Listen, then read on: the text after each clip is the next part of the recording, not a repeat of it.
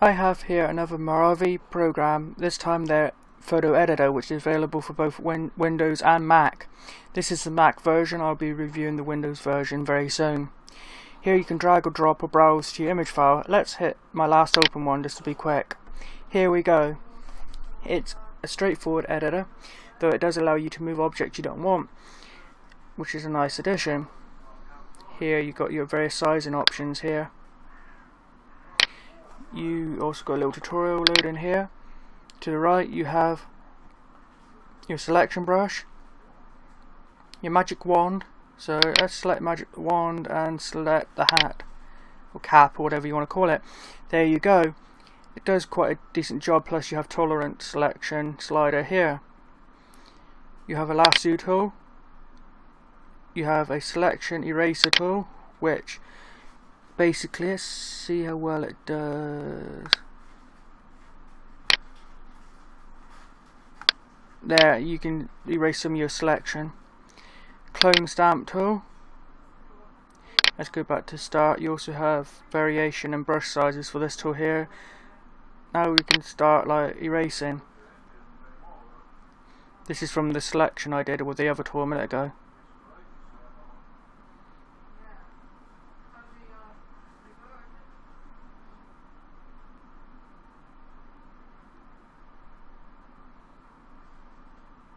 There you go. It's attempted to erase some of the selection from the picture.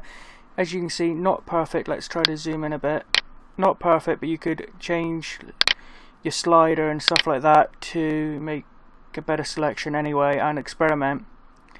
I'm going to undo that. In fact, I'm just going to revert all changes. You have a magic enhance, which is basically an autocorrect. As you can see, it brightened it up a little bit, changed a few bits here. It's not the worst auto correction tool I've used, but it's not the best either. That could be improved.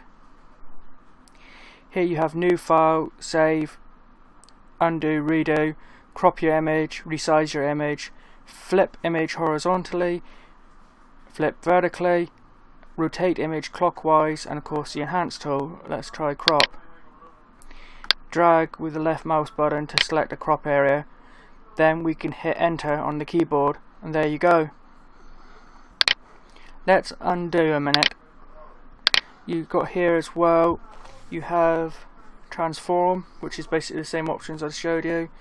Image size, to change your image size, including fit into a certain size, such as say a iPad mini screen size. You can constrain proportions, resample image. You have your sort of fit to screen basic options like that there. Then you have file information under file. Preferences, you just have your language selection, automatically check for updates when the program's launched.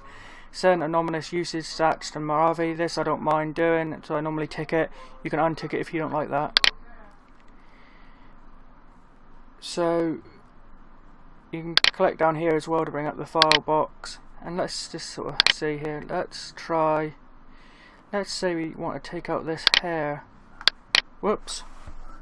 Well, you know what, actually that did a good job anyway, even though it's not what I was looking for, of selecting the background. Unfortunately it has selected some of my shirt here and my arm here. See, let's try turning the tolerance down a bit. Revert changes.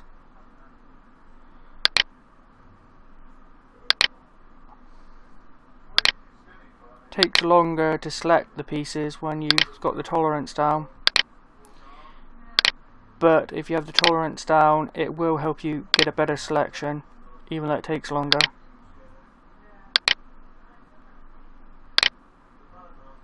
Okay, I think it has done a good job of selecting everything there.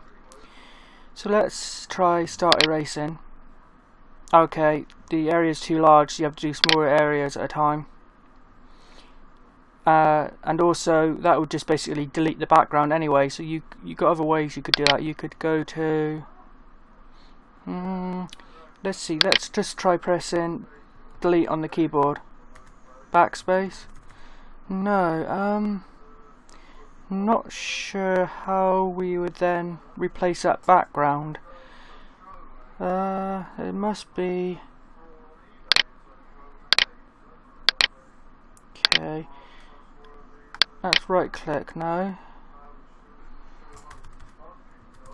Okay, I can't seem to, like in Photoshop, I can't just seem to hit backspace or delete key or whatever to then remove the background to a transparent background. So that'd be a nice addition, unless I'm just not seeing it here.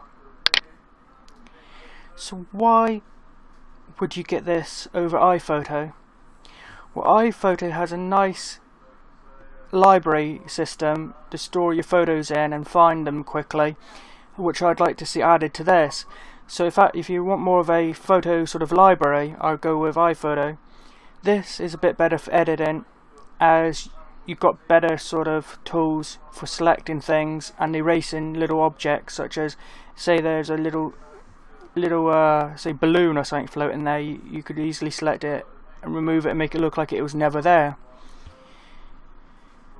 So it's a better sort of editor, but if it's going to compete with iPhoto, it does really need to add some more at least intermediate, if not pro level sort of features. But not a bad start for a new photo editor on Mac and Windows. It will probably really shine more on Windows because you don't have iPhoto on there. And iPhoto is really good.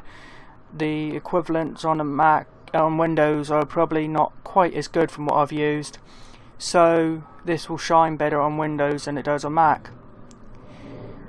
So you can download a trial, so I recommend you download a trial and just try it out for yourself. So thanks for watching. Please like and share this video, and if you do me a huge favour and subscribe to my channel, as it takes just a few seconds and helps me out a lot. Thanks.